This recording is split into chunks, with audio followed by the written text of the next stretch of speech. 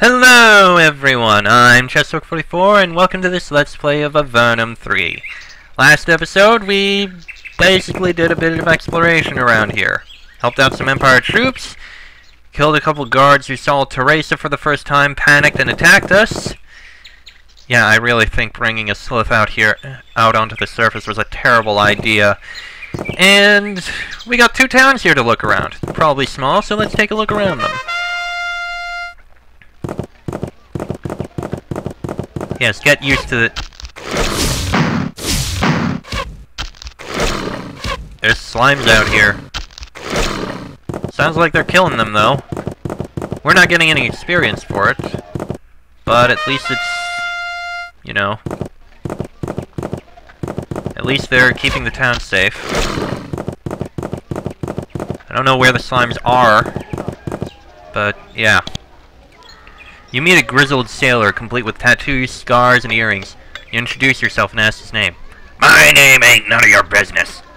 Are you employed? The sailor spits and utters several very uncouth words. I'm waiting for a berth. I'd appreciate cleaner language. The sailor responds with a brief, highly sincere monologue which contains a number of intriguing words. Being adventurers, you're not delicate hothouse flowers, but the sailor's language makes your ears burn. Having any luck finding a berth? Nope. With all the monsters, ain't many ships going around. Pretty stupid if you ask me. Why is that stupid? Yeah! I mean, the only place no monsters is going out is on the water. Best place to be. None of those farking, blinking monsters have the blanks to follow a Marver Porber out there. This short speech is punctuated with several inappropriate words which have been replaced with gibberish to keep from offending anyone.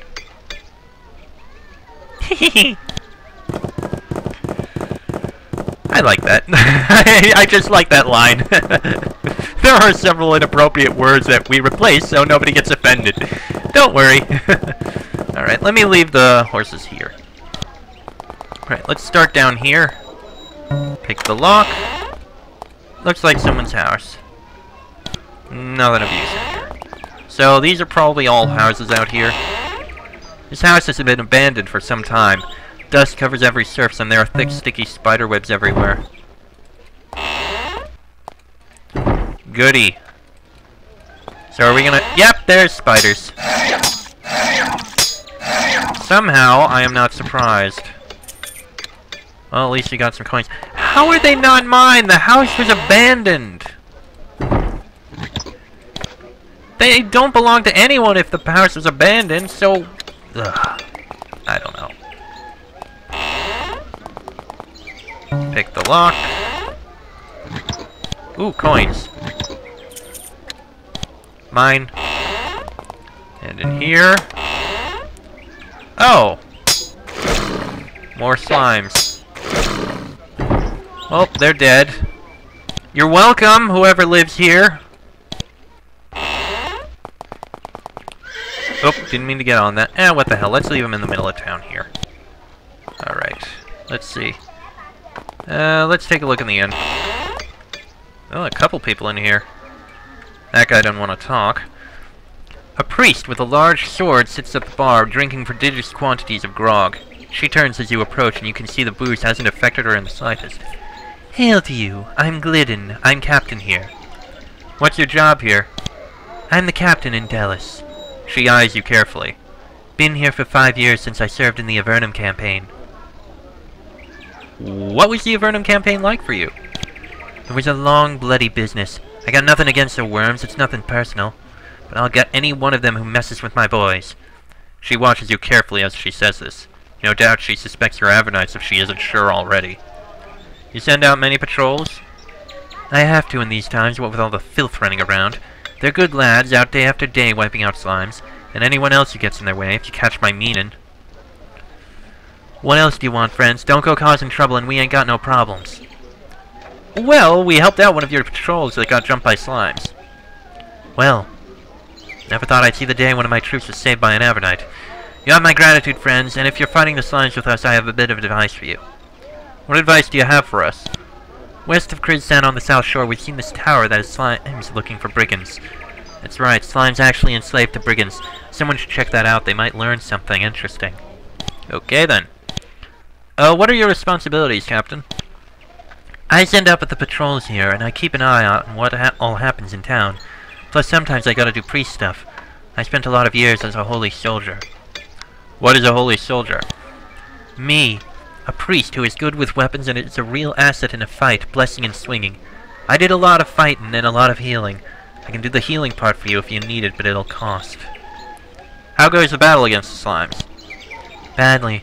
My soldiers are out everywhere, hunting for the foul creatures. We kill 50 and they kill one of us, and we come out the worse for it. What sort of town is Delos? This is the big seaport for stuff being shipped to and from the north. Sometimes I think there's more than just shipping going on. What else besides shipping is going on? She shakes her head. Not my job, don't know nothing about it. Okay then. The town's innkeeper is very warty. He doesn't look like he enjoys his job, and he certainly isn't impressed with you. I'm Carol, what do you want? That depends, what do you have? Well, I got a captain's room open for 5 coins. I got grog for 3 coins around. You're just lucky I'm serving landlubbers. You calling us landlubbers? Yeah, what of it? This has been a town that lives by shipping, but with all the monsters, no boats are going anywhere, so we gotta serve people who don't make as honest livings. Well, you don't have to like it. What do you consider an honest living? On the sea! That's the place for a man, not in dungeons and lairs like some sort of scavenging worm. What monsters are you having problems with? You know, the slimes, roaches, all that. Where you been, Avernum? Of course, you may not know, there's been a whole lot less problems with the slimes lately. No, Avernum, we've never been there. He nods, relieved. I hope not. I'd hoped you'd just look as pale and sick as a fish belly by choice. Now what do you want? I just can't stand here all day. Yes. We are not from Avernum, we're just very, very ill. Wow, that is a lock.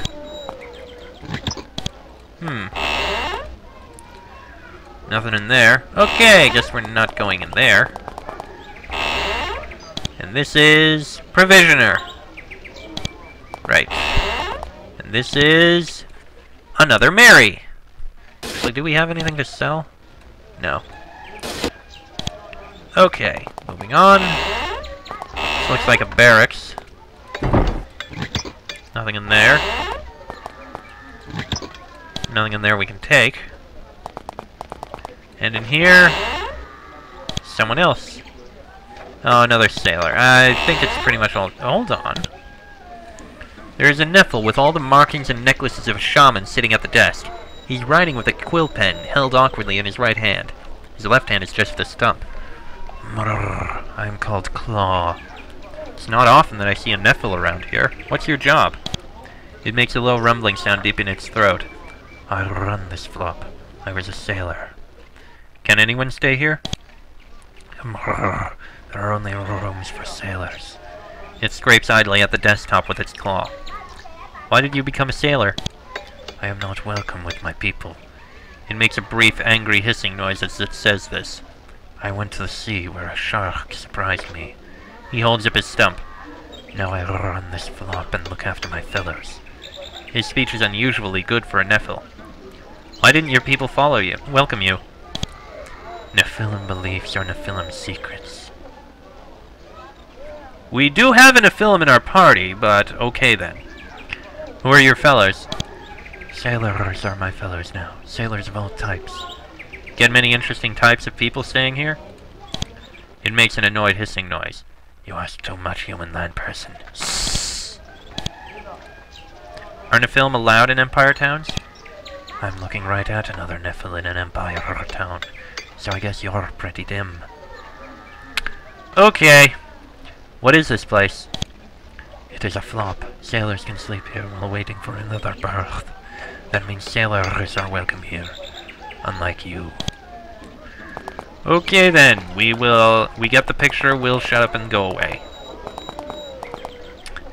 And looks like there's nothing else in here. Pretty small town. Alright, let's head to the town to the north. Purges. Right. That's done. Take a look around the outside, as I always do. Can't can't go around the north side, so let's go around the south side.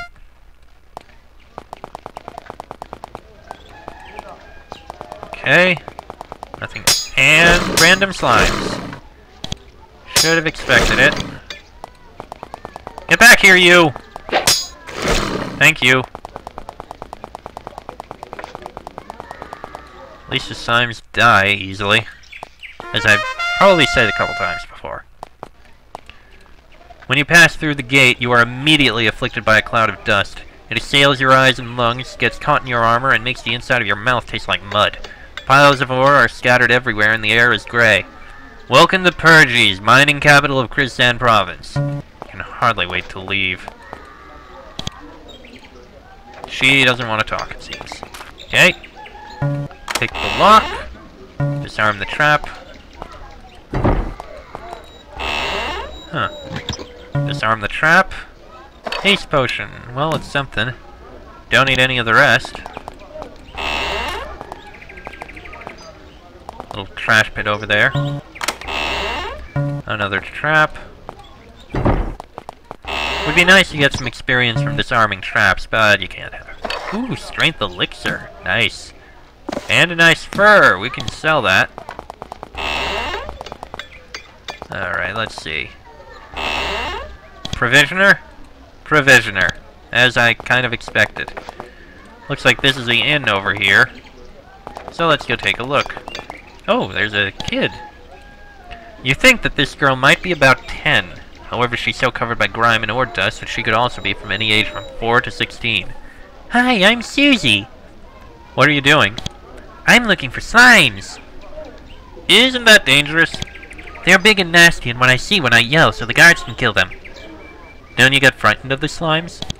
Nah, I want to be a big adventurer and go to Avernum. Why did you pick Avernum? I hear there are weird pale people and big evil monsters down there, and I can fight them and get treasure. And what would you do with the treasure? Be rich and famous. So then you'll be happy? Yeah, and then I can go to bed whenever I want. She squats on the ground and picks at a scab on her knee, reflectively pondering this wondrous fate. You mean pale like us? Yeah! A lot like you. Better be careful, people might think you're from Avernum and are big monsters and stuff. There are a lot of monsters in Avernum. Monsters are bad. Okay then. Be well, little kid. Why did I say chid? What the hell is a chid? The bar is being tended by a large and vigorous woman in a black leather jerkin. She has dirty blonde hair and a tanned face. I'm Ilsa. Care for a drink? What can I get at this inn? We have the standard inn fare. Beer is 2 coins and a room is 8. Room's expensive but very, very nice. And not much worry about slimes. Why do you charge so much? We only have 2 rooms after all. Have to make what money off them we can. Do you have much of a slime problem? She looks very worried. There aren't many of them out here, thank heavens, but they're coming. Mark my words. Hope something's done about it soon. I'm worried sick about my daughter. Who's your daughter? Her name's Susie. She'll be around here somewhere, that little tomboy. I just hope if she sees a slime, she has the sense to run instead of throwing rocks at it or trying to make it a pet or some insane thing like that. Well, she is kind of looking for them. You might want to talk to her about it. Oh. A man with dark skin and an intense expression sits at the table reading a prayer book. He seems strangely unconcerned that you just barged into his room. He wears ominous blood-red robes. Welcome, pilgrims. I am simply called Paulo. So why are you staying at this inn? I am a humble priest, wandering the lands and spreading my teachings. For now, I have found this village a pleasant place to stay. So you're just a humble priest? Sometimes it is a struggle to be humble, considering the foolishness and idiocy I must encounter every day. But I manage. Would you care to teach us? His face beams. Ah, you wish to take the path to enlightenment? Are you more interested in philosophy or magic? Magic, please. I know several simple rituals which may easily be adapted to the workings of your faith. Alas, I need to eat. I will require a small fee should you wish to purchase my knowledge. Well, they're very cheap. Much cheaper than the Temple of Divine Lucre. Let's get the healing spell. That's all I really need right now. The rest, I'll improve them some other time if we have more coin. So why are you staying at this inn? Okay. Okay. Philosophy sounds intriguing. I teach the divinely inspired philosophy of divine independence. What is divine independence? We have been given by our creators the greatest gift of all, the ability to act as independent creatures. This has a much ignored accompanying responsibility, however, the responsibility to remain independent. Those who lose their independence are parasites. One should only take from others as part of a fair trade. So you don't care about the sick, poor, or young, then? Let's just say that the other churches are perfectly free to saddle themselves with the poor and crippled. We take only those who can help us, and who want the divine freedom to not help others. Okay, I can see the reasoning behind it. It's very self-serving in a way, but I can see why someone would think about it. I mean, the whole independence thing. But at the same time, sometimes people just need help. Believe me, I know how hard it is to ask for help. What sorts of fair trades? He thinks for a bit. Fair trades take all forms. For example, I recently tried to obtain a package of herbs for my art. Parasites took my herbs from me in a crude theft. Perhaps we can recover your stolen package of herbs? Delos is the home to all manner of pirate scum. I know for a fact that one of them took the package of herbs from a ship coming from the north, and that it's hidden in a back room in the inn there. I'd reward well as someone who brought that package to me. Just be careful, those parasites protect their own. Why do you like this village? Perges is pleasant and far from most of the monsters that afflict Valorum. I plan to stay here for some time. Alas, not all in this area are entirely savory. What area did you find most unsavory? The village of Delos to the south is a rather immoral place, for example. In fact, some people there, and I consider them only barely human, committed the theft of a package of my herbs. As we know. Well, we have the quest for that, but I'm really not sure about doing it. Why is he running around outside his shop? The reason being, from what I remember, that quest, when you complete it, or at least when you decide to... This is a storeroom for processed ore. Crates and barrels of charred rock wait to be dealt with, awaiting a fiery end in one of the smelters. When you take the package, it sets off an alarm that turns the entire town hostile. Which is not good. You basically piss off an entire town for one guy. I don't remember the reward being particularly worth it. I mean, sure, it's a small town with not much there. But still, I don't want to piss off towns. That's Mary again. That looks like it's the forge, which makes sense. Another storeroom. Don't think we need to take anything from there. And this looks like the barracks, basically. Ooh, couple coins. Mine and mine. Okay then, that is good. Alright. In fact, you know what, I'll just show you. Because I do remember where it's located, and I do remember that, I believe in order to get in, you need to go through a hidden passage. Actually, you know what, let me leave the horses back in Perges. Just to be safe, because otherwise I don't think I'm really going to get them back.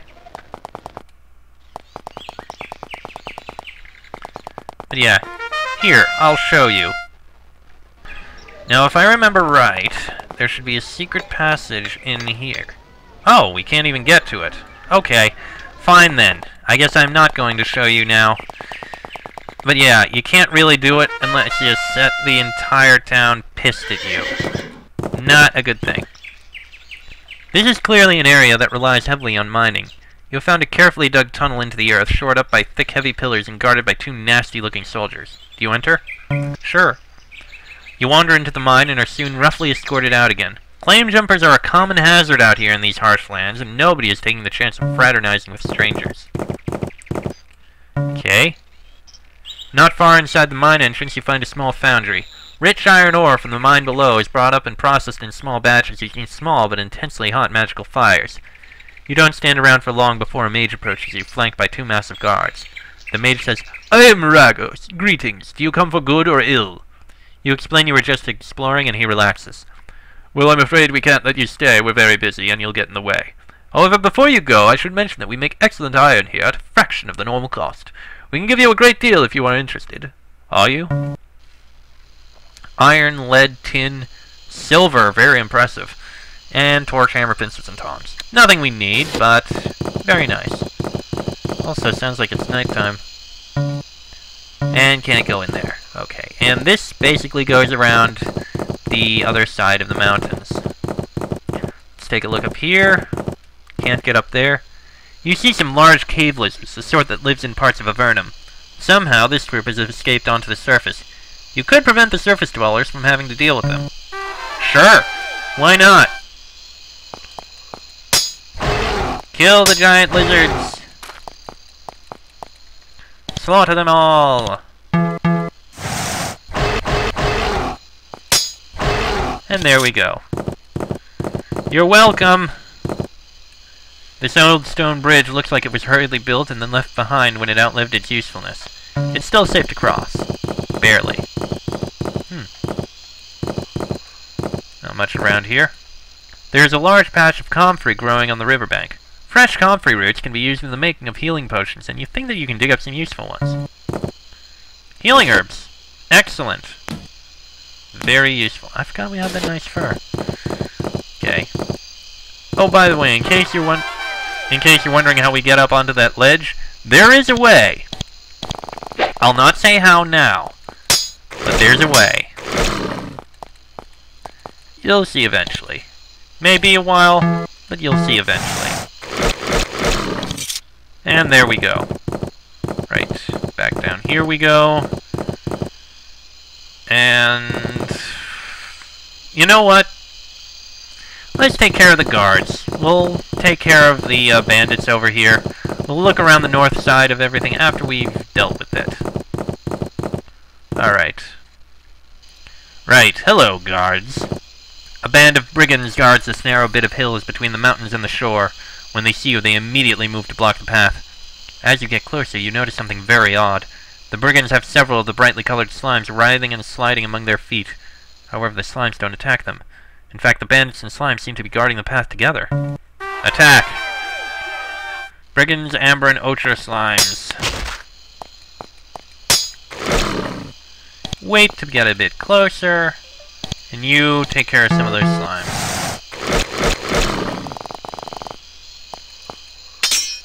Haha! You brigands, you think you can stop me? We are way too strong for you. And they didn't even drop anything worth taking. Yeesh.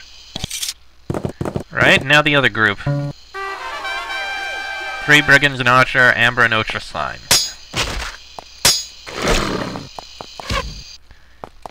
Excuse me. And a casting of ice lances. There we go. Ooh, the archer actually survived. That's kind of impressive.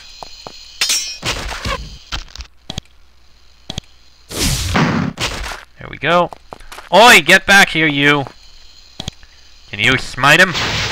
You can. Nice. Oh, there's some iron-studded armor. Can take that.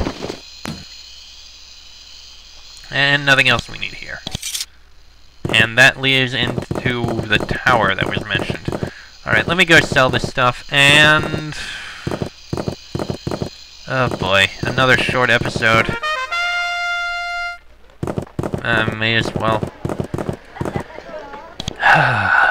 Bit of a bother, really. Okay, sell that, and sell that. There we go. Alright. Well, I think I'm probably going to have to end this episode here. Next episode, we'll take a look in the bandit tower here. See what we can take care of here and how many we can kill. Let me just get back the 1 point. There we go. That'll be in the next episode. So until then, I am Trustic44. That is Carl, Nippur, Pollux, and Teresa. This has been an Avernum 3 Let's Play, and I shall see you all next time.